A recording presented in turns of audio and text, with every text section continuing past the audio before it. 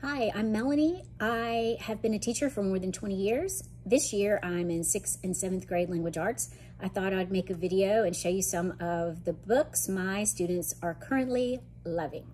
First one up is Brown Girl Dreaming. It's a story, it's a memoir, I guess you could say, but it's written in verse. I had a 7th grade girl come in on a Monday morning, put this on my desk and say, "This is beautiful." It doesn't get much better than that when you're a teacher. So highly, highly recommend Brown Girl Dreaming. The Divergent series has been super popular this year with girls and boys.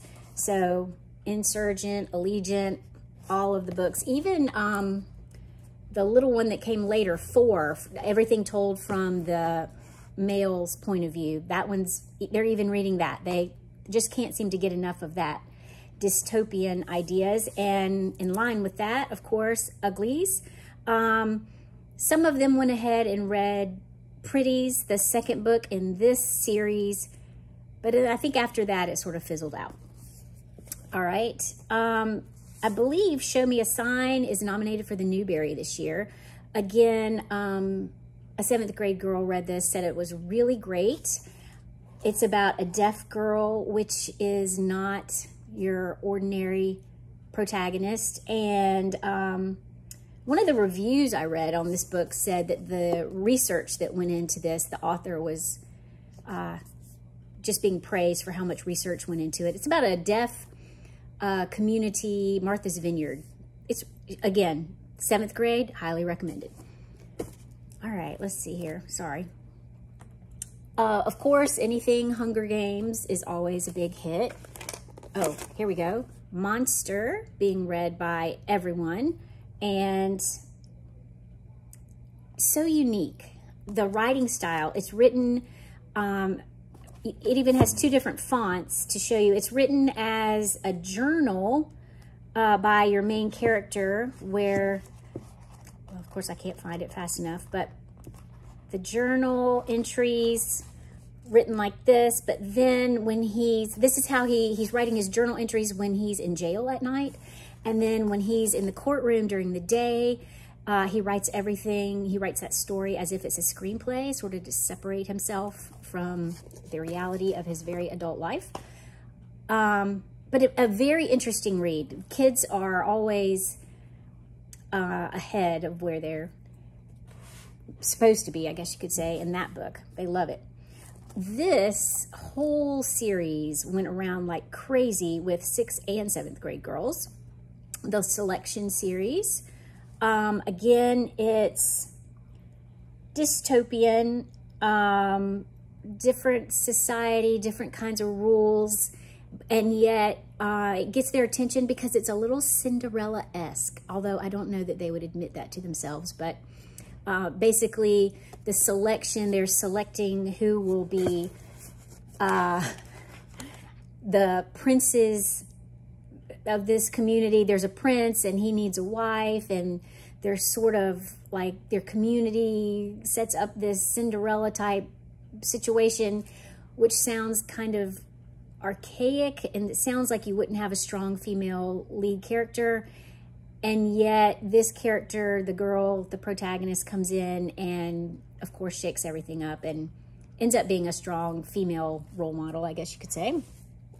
This Ghost Boys has, of course, made its rounds through 6th and 7th grade. Everyone, boy or girl, who has read this loved it. One girl did come in and say, "I really loved it, but it was so sad, I don't think I could read it again." So, fair assessment. Oh, yeah. If you haven't added this to your classroom library yet, you should. Blackthorn Key. It is part of a series. I've only read the first one. I do have a couple of boys. I have one boy that's finished the second one and another boy in it and a third boy waiting to read it. I have one girl right now and another copy of this one. This is a magical book because it's historical and yet it's fantasy because there's magic. But it's old England. He's the apprentice to the apothecary. Of course, there's a mystery to solve and great characters. This is a fast-paced book, so some of my reluctant readers, I can get into this book. However, it's kind of thick, so some of them were too intimidated to try it. We'll have to see how that goes. Then we have A Game of Fox and Squirrels.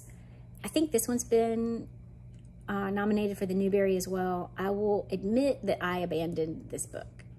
For me, it was a little slow paced for what I'm looking for to recommend to some of my more reluctant readers. The story was a very interesting story.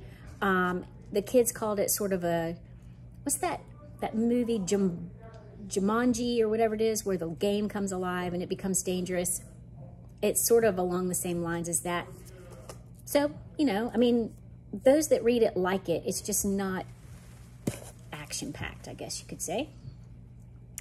All right, now I haven't read this before We Were Yours, but one of my more advanced readers brought this in on a Monday morning and wanted me to know how wonderful it was. And I said, great, you know, I'll put it on I put it in the cart, so to say. And the next day she showed up with her copy and said, no, you have to read it now. So she is highly recommending this book. I haven't read it yet, but I promised I would, and I will.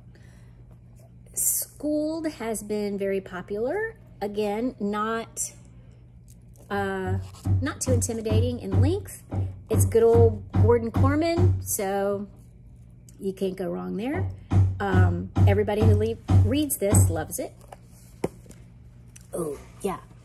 I am a Jennifer Nielsen fan, and if you haven't read The Scourge, it is worth your time. Although I will say, you know, in middle school, sometimes you can say things to pique their interest, and how I introduced this book was, if you're really freaked out about COVID, do not read this book, because it is about a plague, and I meant that. But because it's sort of back in, I don't know, actually, the time period isn't exactly set. You know, they don't say a year. It's not historical, but you kind of get the impression it's in the past, and yet so with some of the things that happen, it's also a little dystopian. You can't believe it's realistic fiction. It's not, well, obviously it's not real, but yeah, I'm rambling. This is a good book. What else have I got? Oh,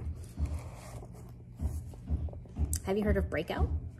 I have a young man reading this now who really likes it. It's the story of a community where some inmates break out of prison, and therefore the neighborhood is sort of on lockdown. And the main character has these adventures while they're not supposed to be out and about. But what's unique about it is that some of it is written in text messages or on Post-it notes. It just sort of breaks the text up a little bit. So again, even though a thicker book, it's not an intimidating read.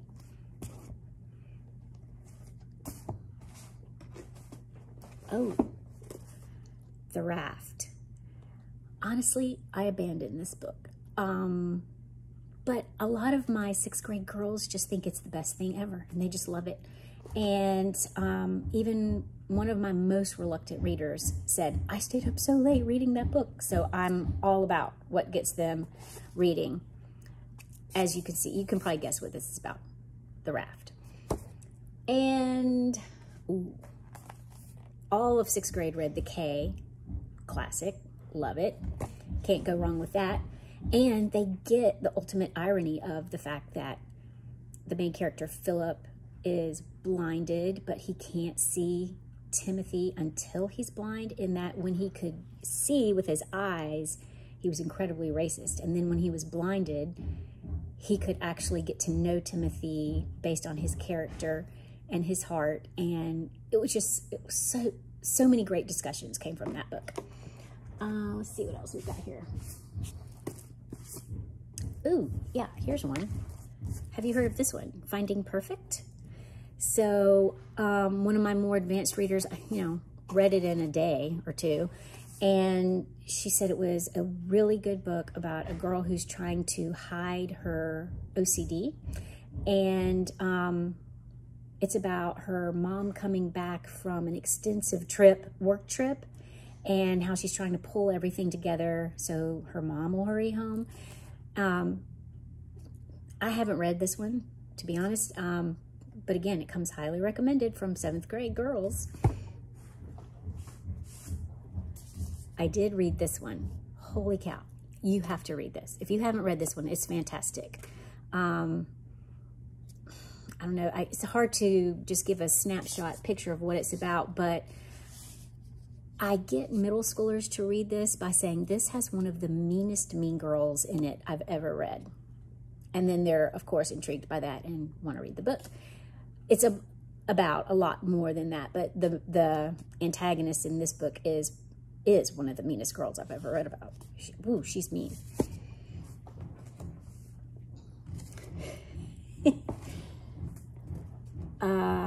Last Shot, of course. I found a new writer who writes all these mysteries based around different famous sporting events, so hit with lots of kids.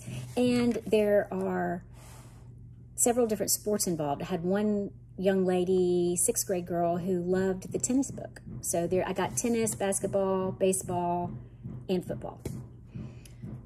Let's see. The Matched series. I think the girls would have liked it a little bit more if they hadn't read Divergent, because they're sort of measuring dystopian romance, I guess you could call it, books against Divergent. And while this was good, it did not measure up to Divergent. And I'm kind of at war with a few of my girls about the Reactive trilogy. I have read them all, all three, and kind of the running joke is I have the first one on the shelf. I'm reluctant to put the second one out, but this one girl just begged me to let her read the second book. So of course I caved and gave her the second book, but I looked at her, and so now they're teasing me that I looked at her and said, but I will not give you the third book. You're going to have to get that one on your own. Because as soon as the teacher makes a big deal about something, they're twice as intrigued. So, but I'm really not going to give her the third book, because it's middle school and these get a little steamy compared to Divergent. Let's see if I have anything else. Well, you've probably already got this in your library, but again, I have kids or specifically girls, who really talk about this one quite a bit, about the girl studying the jellyfish and the adventure that she goes on, the mystery she has to solve. Anyway, those are some of the books my middle schoolers currently can't get enough of and love. I hope this video helps you expand your classroom library.